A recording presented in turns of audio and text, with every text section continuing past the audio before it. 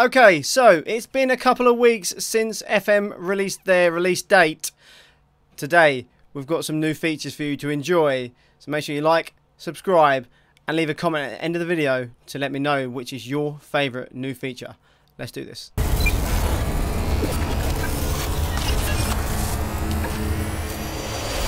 Right then, here we go. We're going to watch the video and then we're going to see what we can see when we slow it down. Let's go. I haven't watched this, by the way, yet. I have not seen anything about it. So let's do it. Live reactions.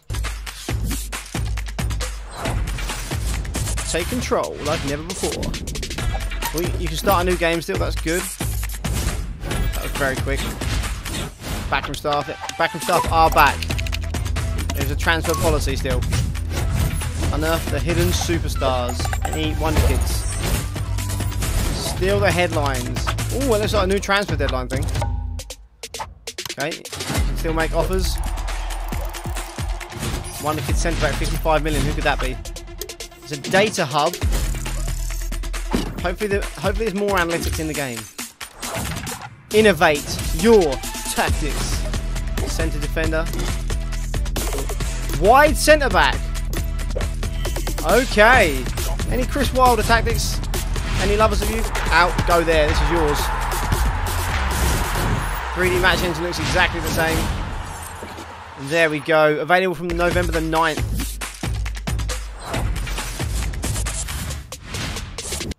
Well, we're going to watch it again.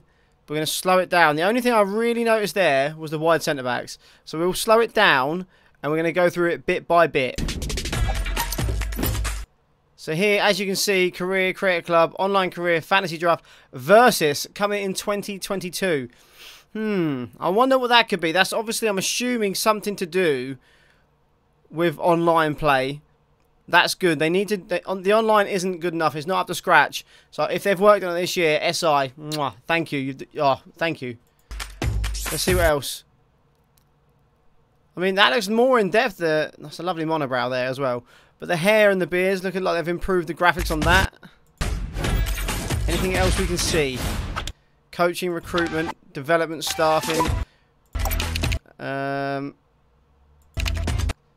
a new transfer policy, maybe. Superstars.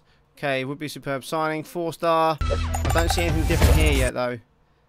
Still nothing too mad yet. This looks interesting. So there's like a new deadline day feature where you can do like an hour or 2 hours, 3 hours. I don't know. I'm excited to see what that is. Just more. I'm assuming that's like a player vision, maybe.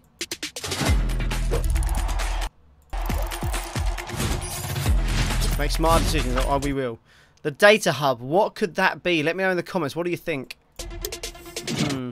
Oh, here we go. Key findings. Overall match momentum, we were under pressure for a lot of the match. Last match passes, we need to focus down the left. Last match XG performance, XG is making a return. We were worse than our opponents at creating good opportunities.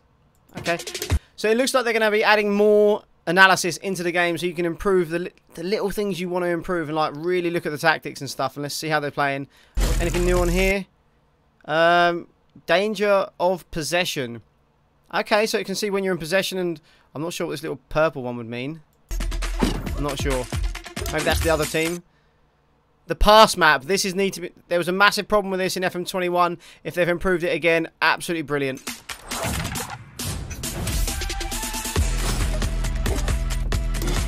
Did we see any? Well, let's look at what the description is for wide centre back. The main job of the wide centre-back is to stop the opposing attackers from playing and to clear the ball from danger when required. However, unlike standard central defenders, the wide centre-back is encouraged to stay wide in possession and support the midfield more like a full-back. So it is going full Chris Wilder. Underlapping centre-backs are a thing in FM22. No new positions yet there. Can't see anything different here, really. The goals look fairly similar. It did say work in progress on the bottom right. So there we go, guys. A few things, not too much changed Wide centre-backs, the main thing there, I'm very excited to use them. I've started using 3 at the back a lot this year, so they will definitely be going on at some point. Maybe a player vision. I think I saw something about the player wants to do this. Maybe they're going to upgrade that a little bit. More analytical data in the games. Everything here looks incredible. I'm very, very happy.